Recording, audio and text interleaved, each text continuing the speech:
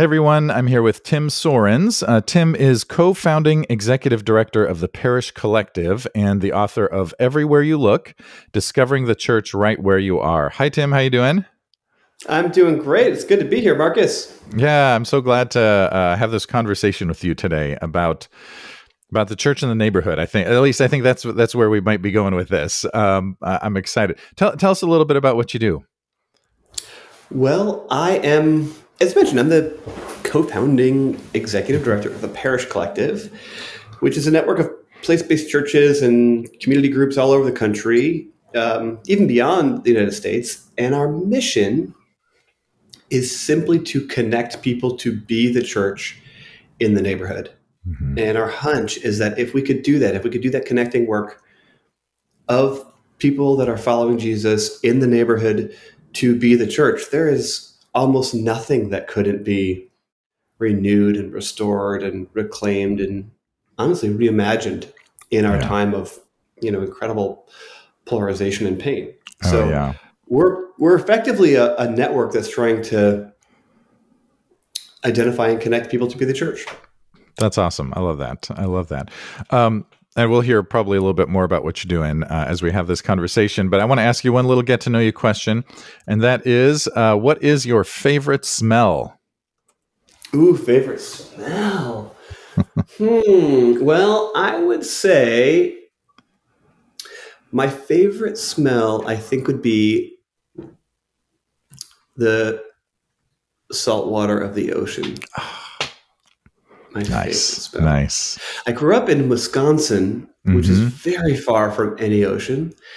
And when I was like 11 years old, for 3 months, my dad took us, the whole family, to live in Southern California. Yeah. And I fell in love with the ocean then, and ever since. That's great. That's great. Remind me, where do you live now? Now I live in Chicago. Chicago, okay. Kind of far from the ocean. Also pretty far from the ocean. Yeah. It's cool that you say that, because actually yesterday or the day before, as I was kind of thinking about what get to know you question to ask, I had to reflect for myself. What would I say? And I was thinking about some things, and I was like, it's salt water of the ocean. That's what I love. I'm in San Diego, and so I get that. No, for reals. That's exactly what I thought. So to hear you say that, I'm like, oh, what are the odds? A brother from another mother. Yeah, absolutely. Yeah. That's awesome.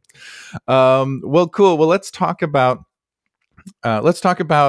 church, neighborhood, all that. I would love to hear your story, because you were planning to be, I believe, like a traditional sort of pastor in a traditional context, and that changed. Tell us. Well, you can talk about your faith story, maybe what led to that, as well as then what led you to what you're doing now. Sure. Well, I grew up in Wisconsin and grew up in a lovely, relatively religious home. But for most of high school and college, and some of this, I think, is some of the underpinnings of how I was either taught or maybe just how I understood what the gospel was about. It felt small, to be honest. It felt just about a different life, like far away. It had not a lot to do with my life here and now, and it didn't feel like a very big story to live into. And that changed through a whole series of circumstances and relationships and mentors, and obviously lots of readings where initially for me it was this idea of grace, that everything is gift, and that felt revolutionary to me. And then that took me down the path of reconsidering what Jesus was talking about when talking about the kingdom of God. Yeah. And then that took me into the unbelievably powerful idea of what the local church is and can be. How beautiful it is. Yeah. And so I went to seminary at the prodding of a mentor, kind of a little bit reluctantly, kind of like, this is not my life's goal, is to be a pastor. But at that stage, I was like, there's not a bigger story I can find to give myself to than this God who's renewing and restoring literally every square inch of creation. And so went to seminary And at the time, I don't know if this is at all true for you. It surely is true for some of the listeners. Okay. I have to imagine I'm not the Uh-huh. only one Uh-huh. uh, who was caught up in this. But you know what? Because I spent most of high school and college kind of effectively not a practicing Christian, most of my Mm-hmm. friends were not Christians. And so Mm-hmm. having gone through this kind of, in a sense, reawakening personally, I really had a deep ache to try and embody and communicate Mm-hmm. the Christian story to my friends who are not of any kind of Yeah. particular faith. Yeah. And so the folks that were making the most space for that conversation and were most interested, actually, Mm-hmm. this was about 20 years ago now, was really caught up in the seeker-sensitive movement and some of the Mm-hmm. laggards of that. And the thing that was so beautiful about that movement was there's lots of shots that one can take and maybe mal effects of the seeker-sensitive church movement as well. Mm-hmm. But Mm-hmm. at its core, I think it was a movement of hospitality for people who would not usually be a part of the church. And that was really attractive to me. And so I went out to seminary very much within that world and imagination and knowing some of those people. And that's where I'm like, I can't be the only one who went to seminary in that era thinking, the best way to help grow a church is to be a really, incredible speaker and get people to come to this church service. And same here. That right? I mean, see, I'm not alone. Yeah. You're not alone. 100% not. And then what happened is, I write about this a little bit in Everywhere You Look. Mm-hmm. So, and this is true again for lots of listeners have very, very different stories, but one common theme might be, it's one thing to get people to go to church or create a space of hospitality or relevance for them. But that's just an hour and a half or maybe 2 hours on a given week. Like, how in the world can we be the church? And how do we cultivate leadership in the everyday life of our neighborhoods? And how do we join in God's big holistic mission that has to do with everything in Michigan as well? Yeah. And that ended up becoming a whole different question. And I, at one point, was in a gathering of primarily church leaders and someone who, again, some of your listeners might know, Michael Frost, who is an Australian missiologist and speaker. I've had him on the podcast. Yeah. So hopefully. Oh, fantastic. He's amazing. He's since become a dear friend. But at the time, he was, back in the day, he happens to have the gifts and skills to be a rock star mega church pastor. He really does. And I'll never forget, he was telling the story about starting this new faith community in Sydney, where he's still at. And he and his team had decided that he actually wouldn't preach. He wouldn't speak.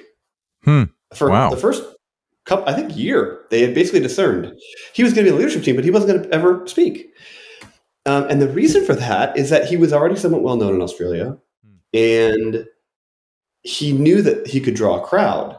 But effectively, that was not the mission of the church. That wasn't the game they were playing. And that metaphor of, we're playing a different game. We're trying to do something else. The point of our church is not actually to get people to come to church. It's to join in what God are doing in our neighborhood. Well, when I heard that, I nearly fell off my chair. And it was a pivotal moment. And in some ways, that was the beginning of the Parish Collective. In fact, that's actually at that gathering is where I met Paul Sparks, who's a dear friend and co-founder of the Parish Collective. And we had a lot of similar longings, albeit starting from different places. Yeah. And that quest of how do we be the church in our everyday lives, in our neighborhoods, is still the question I am asking all the time. Yeah. So you started the Parish Collective then. And I've attended some of the Parish Collective events, gathering, what's a Cultivate gathering here in San Diego a couple of times. Looking forward to being there again in February, I think. Yep. Tell us a little bit about. You've started to tell us, but the mission of Parish Collective. What are you trying? Like, what's the goal? What when you achieve, so to speak, what you're what you're called to as Parish Collective, what happens? What do we see happening? Does that make sense? Yeah, what you see happening both at the neighborhood level and then across neighborhoods, kind of at the city level, are more and more congregations, churches, groups who are primarily asking that question of what is God up to and how do I join in it? And what are the practices and postures and prompts that we need to keep asking ourselves in order to join in what God's doing? Yeah. Not to be the saviors of the world or think that we can save our neighborhoods, but taking our vibrant faith and saying we actually do believe that God is renewing and restoring everything. Yeah. And our task is to join that work where God is the primary agent, you could say, and we're the supporting cast. Yeah. And practically what that could look like is more and more and more stories and experiences and relationships where you're hearing about small and large groups of people who are focused on that question and allowing for their congregational, their ecclesial life to be formed by that question. And you can imagine as a network, then, the more people and groups and leaders that are asking that question and wrestling with it and experimenting with it, they're going to probably want to talk to other friends who are in very different places, in very different cities and contexts and cultures, asking that same question and learning from each other, celebrating each other, praying for each other, wrestling through big, cultural questions and even difficult theological things that are contextual, and learning from each other as peers who are trying to join in what God's up to. That's great. That's great. I love that. And so I like to talk about, what is the church for? What is the mission of the church? And one of the things that you say in the book is that you taught your kids never to say, go to church, to use that phrase, go to church.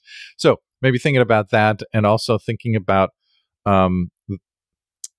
the mission of the church. Like if you were to help a church understand, okay, here's what your mission is, here's what our mission is, how would you describe that? What would you say?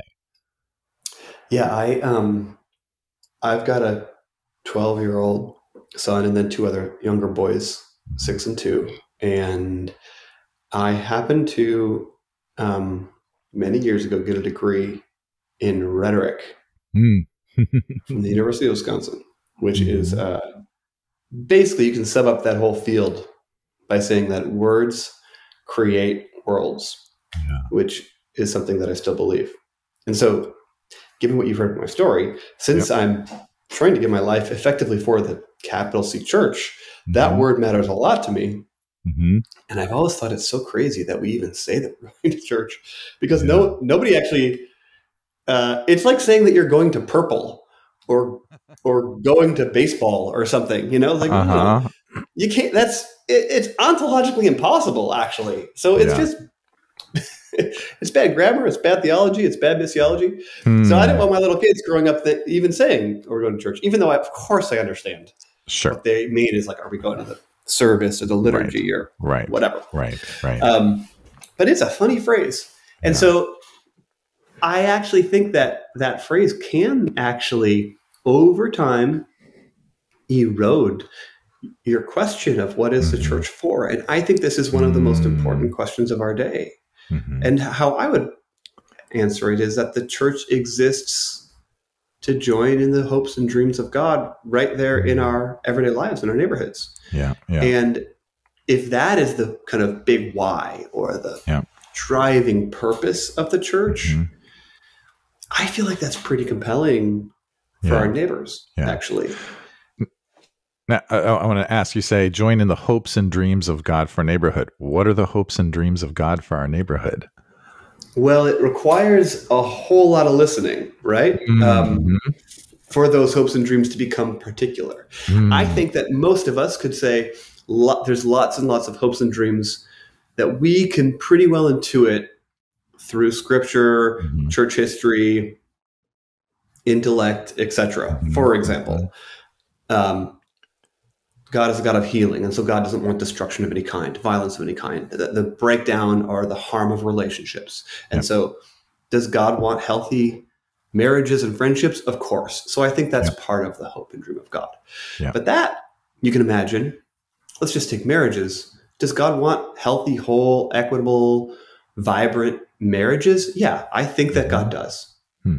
I think that because of Scripture. I think that because of reason, et cetera, et cetera. Mm-hmm. Now, it's one thing to just say God cares about marriages, which I think is pretty demonstrably true, or at least you could take on faith.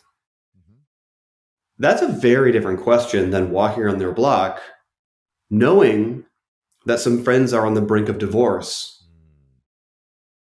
and then asking the question, what is mine to do here, God?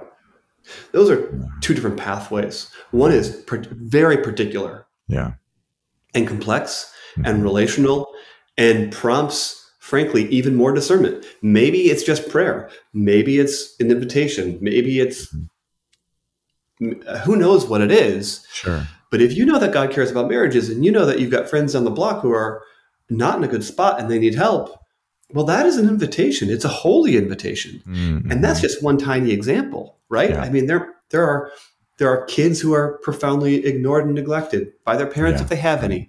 There are neighbors who have been marginalized because of their race or ethnicity. There are entrepreneurs who have almost no chance of getting access to capital for their brilliant idea, also because they don't happen to have rich aunts and uncles. I mean, on and on. You can imagine when you just walk around your neighborhood and you begin to say, God, what are you up to?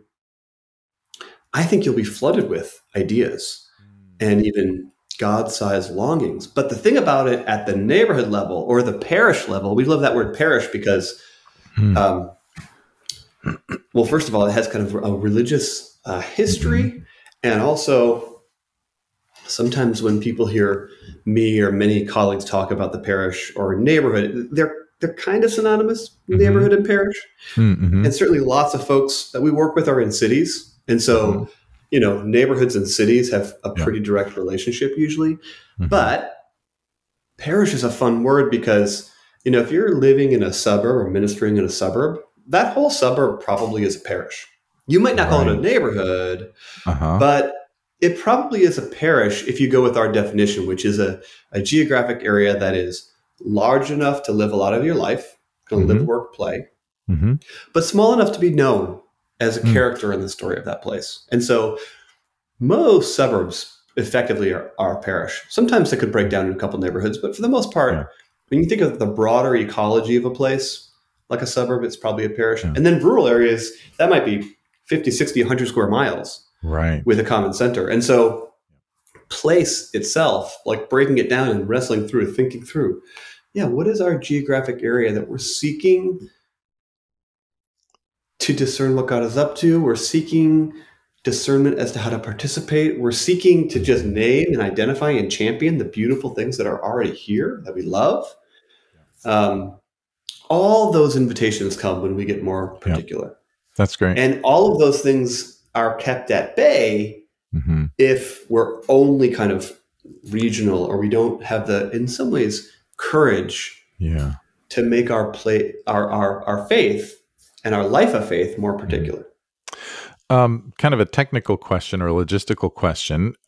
If a church or pastor said, how do I determine what my parish is? What kind of guidance would you give them? Oh, fantastic question. Well, if you're in a city, a kind of city proper, not like inner and second and third ring suburbs, but if you're in a city proper, you probably have a decent sense of it. Not all cities do. And even the idea of how many neighborhoods are there and what's their name can be disputed. But I would begin to think through what might be some of the centers of activity, whether that be businesses or libraries, parks, etc. Where do people congregate? Where do they hang out? And where potentially might there be some edges. That could be a highway, it could be rivers, it could be main boulevard or street is usually how cities begin to break down. And then maybe most importantly is, do residents and like other organizations, but primarily residents, do they affiliate with that place? Sometimes developers just like try and create a neighborhood that no one, it's not actually real. Right. Or they're trying to make it real. Right. but in a city, that's probably the best idea. And then, like I said, in suburbs and rural areas, I feel like because of the history of how suburban communities were built and designed, which was not actually for people walking and talking. It was primarily built for the automobile. That's actually pretty much indisputable. They're probably going to have to think about a little bit of a larger geographic area. Right. And so things to be looking for could be like high schools or schools. How many schools or school districts encompass here? And could you still be known? Does the area have a mayor or city council? Is there an association of some sort that we could be a part of?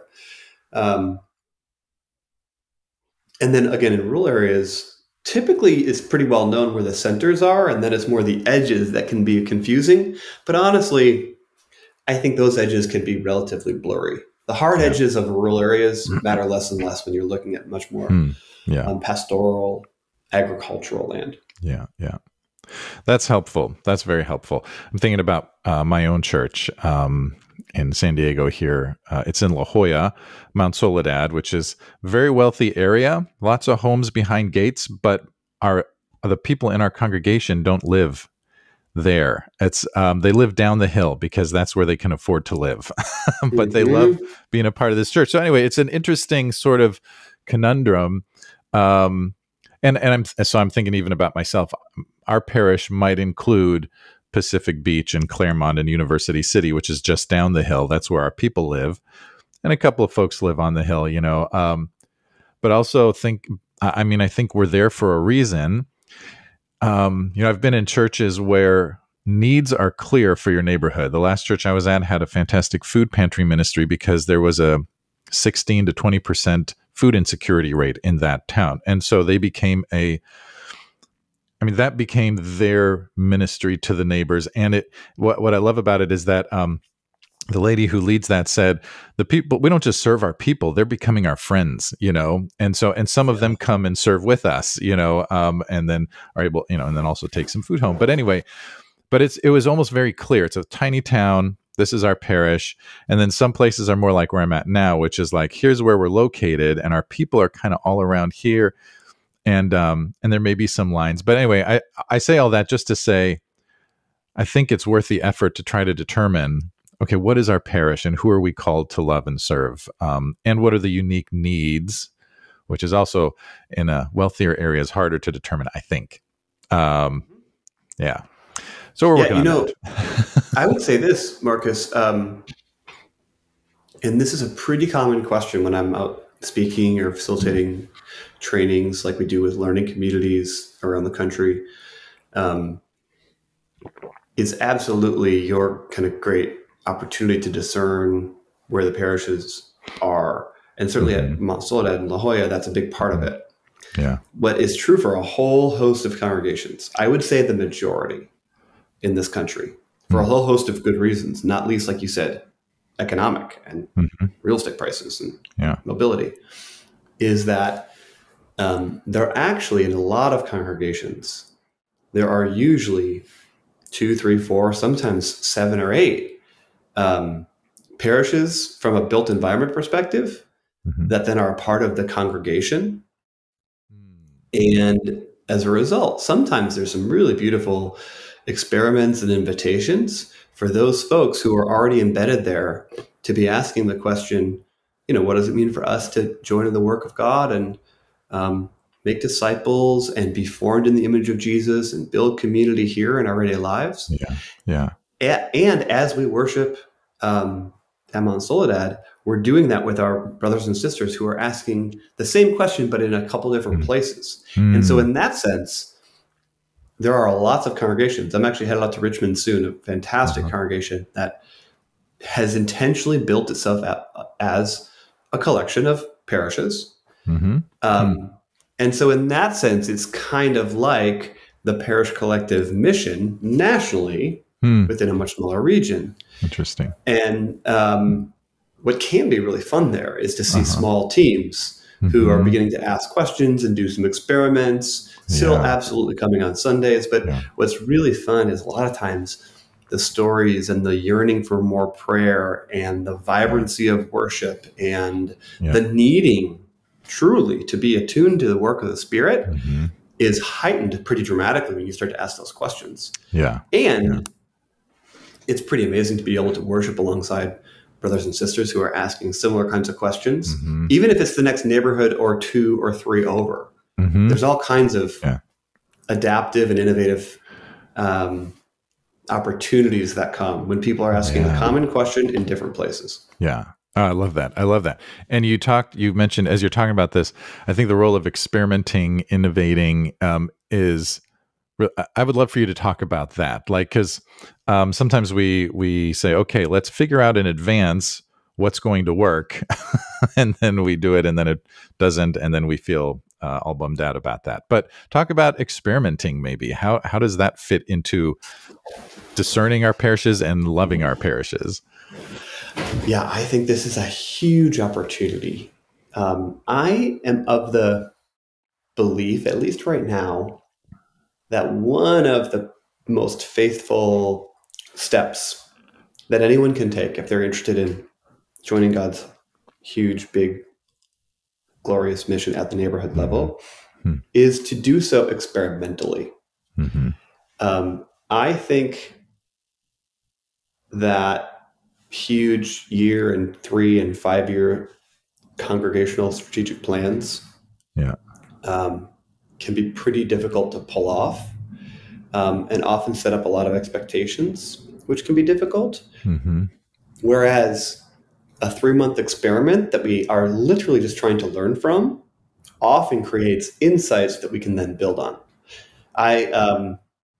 It's not a church book at all, but there's a fantastic book that was formative for me called The Lean Startup by Eric Ries.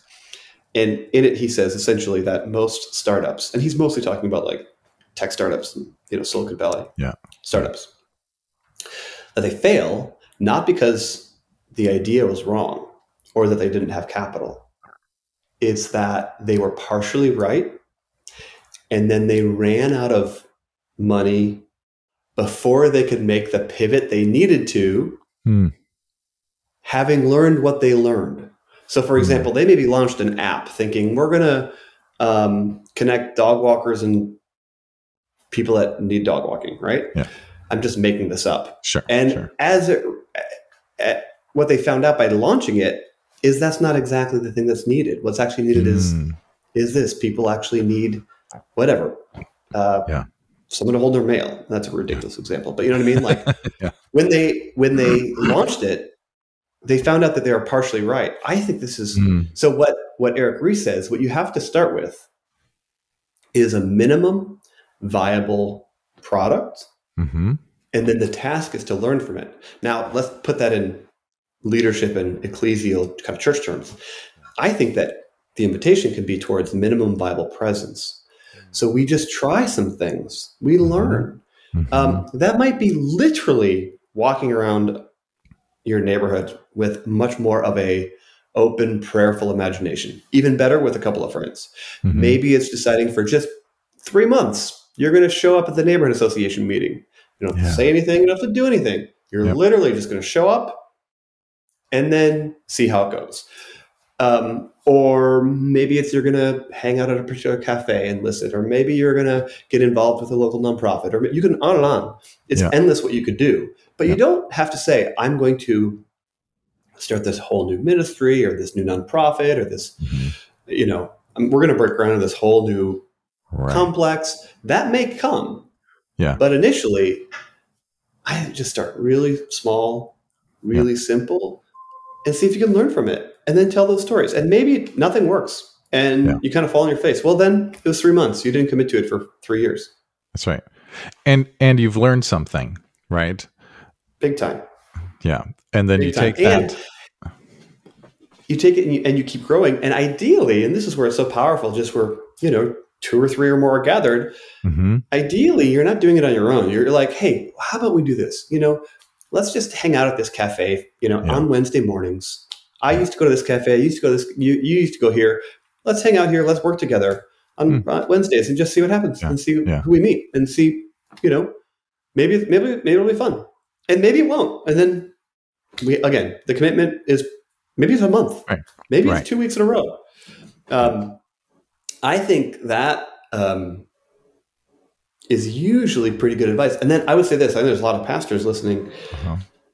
encouraging those experiments, Mm-hmm. and then kind of bragging about them. Again, regardless of the effect or the outcome, just for the courage to try. Yeah. I think that's a big thing that, frankly, the broader landscape of North American Christianity is longing for. Just try some things. It does not have to be big and bold. Yeah. It can be very small and faithful.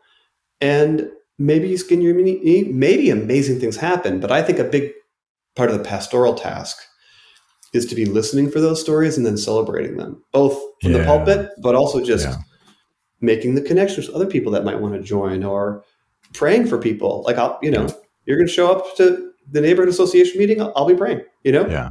Yeah. That's awesome. I love it. And, I love the freedom of being able to try something without the fear of failure, because we're not necessarily trying to succeed at something. I mean, I guess broadly, we're trying to succeed at accomplishing God's mission of healing and wholeness for our neighborhood, but this particular way in which we're trying, in which we think maybe this will work, right? If it doesn't, oh, great. Now we know that doesn't work, or that's not our calling, or that's not how we're wired to partner with God in our neighborhood. And then you try something else, maybe that works or doesn't, and you try something else. And eventually, right, I think that we find, here's the thing. Here's the thing that works. Anyway, thank you. This, yeah. Yeah. Thank you for sharing this. Maybe one last, just kind of broad question for anyone who is thinking, all right, I want to get into our neighborhood. I want to help my people understand, or just kind of lead them into our neighborhoods, whatever that looks like. But maybe just briefly, a word of encouragement or a word of guidance or something. Where do I start? What would you say? I would start by writing down a handful of questions that are unique to you, that you're actually interested in, whether it be what God's up to, or who else is there, or some of the history perhaps of where you live or work. To start with curiosity, a sacred curiosity, as my friend Jose Humphreys talks about.